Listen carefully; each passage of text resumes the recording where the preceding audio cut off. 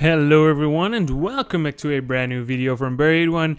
And yes, I have a breakthrough on mining Ethereum Classic.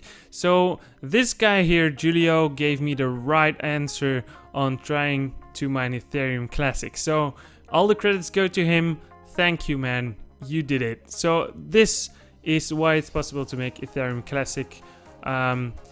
He just done it, man. So the first thing you need is a classic Ether wallet CX. You can also choose your own wallet.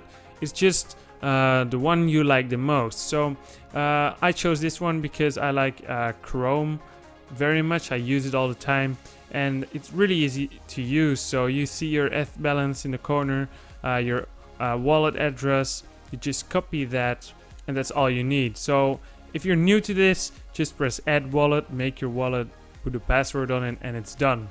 That's the first step you need. Step 2 is of course my mining setup that I made for you guys. So it's ready to run on CUDA like Nvidia or AMD cards. So you can just instantly run. You just have to open it. Of course I'm going to compress it and make it downloadable for you guys. And the first thing you need to do is look up the start file I made. It's a simple file. You just have to edit it and then it will open. For the people in United States, we'll need to put in US1, of course. People in Europe, EU, pretty straightforward. Your Ethereum address first, and second of all your miner name.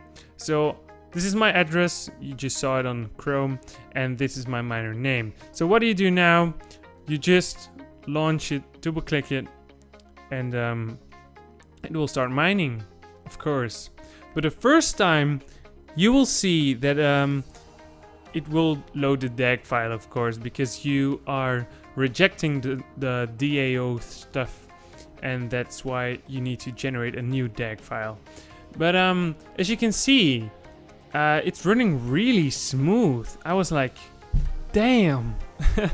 I'm pretty jealous about it because the normal Ethereum miner just seems to be lagging a little bit, but this one is like real time, really good. And as you can see, we're mining at 42 megahashes per second, just exactly the same as normal Ethereum. So I hope you guys enjoyed the video and I hope it was useful. I think I'm the first one on YouTube to make the Ethereum Classic miner.